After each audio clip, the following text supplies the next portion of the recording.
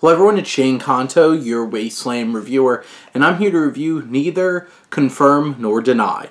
And this is a new documentary from director Philip Carter, and this focuses on a cat and mouse game between American spies and the Soviets trying to track down a Soviet submarine, and the cat and mouse game that came about from this, and the media frenzy that it caused.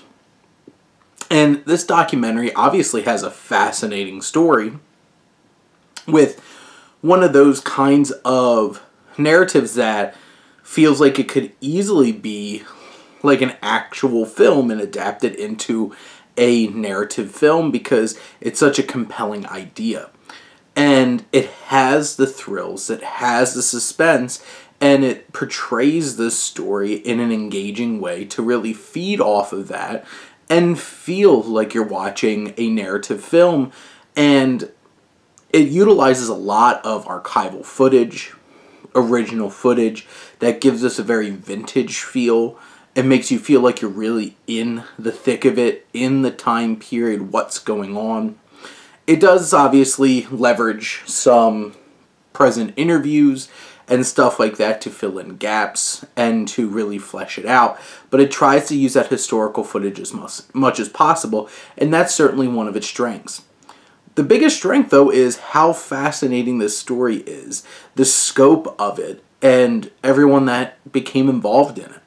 This film was really well put together by Carter. It conveys such an enthralling and engrossing story that had a lot of impact, and the possibility of being such a game-changing event, especially in the Cold War. And you can get behind the thrilling aspects of this and how the film portrays it. Overall, this is a very technically well put together film, but it also makes the most out of its story and really captures an experience that can connect, it can thrill, it can excite, and have you thinking about a whole lot of different types of things and relating it to our present day. But overall, this archival-heavy, classic-looking documentary with some real tension, suspense, and thrills elevates it, makes this something worth really checking out. And there's plenty of twists, plenty of people involved, and all kinds of craziness that you will not believe until you actually sit and watch this film.